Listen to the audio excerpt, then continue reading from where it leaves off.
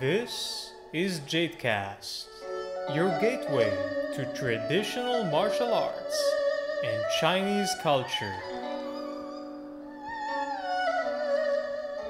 Brought to you by your host, Shifu Jonathan Bluestein.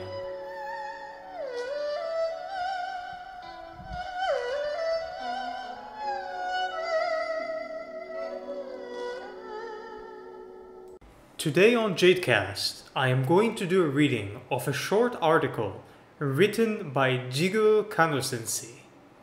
Jigoro Kano sensei is a pivotal figure in the history of martial arts. He was born in 1860 Common Era and passed away in 1938. He is the founder of the famous martial art and sport known as Judo, which he developed out of several styles of Japanese Jiu-Jitsu. There is a lot to say about the life and history of Jigoro Kano and his martial art, which I would not be getting into in this particular lecture. Rather, I would read the words of Kano sensei himself about the martial art which he created.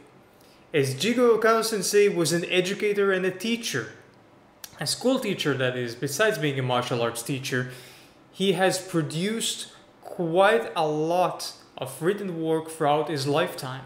However, sadly, it is correct to say that in this day and age, the beginning of the 21st century, most of Jigoro Kano's writings have yet to be translated into the English language.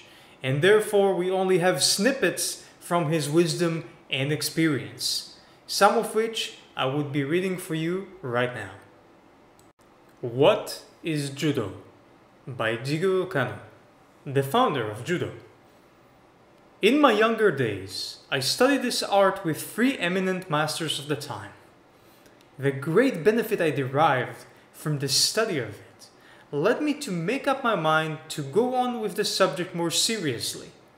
And in 1882, I started a school of my own and called it Kodokan.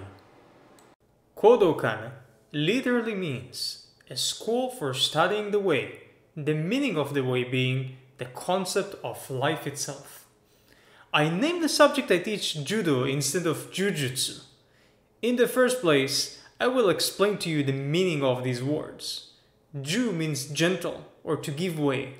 Jutsu, an art or practice, and Do, a way or principle, so that Jiu-Jitsu means an art or practice of gentleness or of giving way in order to ultimately gain the victory, while Judo means the way or principle of the same. Can this principle be applied to other fields of human activity? Yes, the same principle can be applied to the improvement of the human body, making it strong, healthy, and useful, and so it constitutes physical education. It can also be applied to the improvement of intellectual and moral power, and in this way constitutes mental and moral education.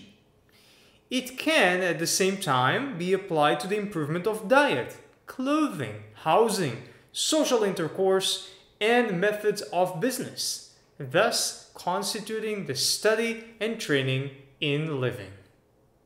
I gave this all-pervading principle the name of Judo. So Judo, in its fuller sense, is a study and a method in training of mind and body, as in the regulation of life and affairs. This was a reading of a fantastic short article by the great Jigoro Kano sensei. And we would have another reading of another article by Kano sensei in the near future. If you'd like to follow up on these publications, readings, lectures and interviews, and other terrific information about the traditional martial arts, then you're most welcome to hit that subscribe button and follow my channel, as I would be updating it on a daily basis with such knowledge and information.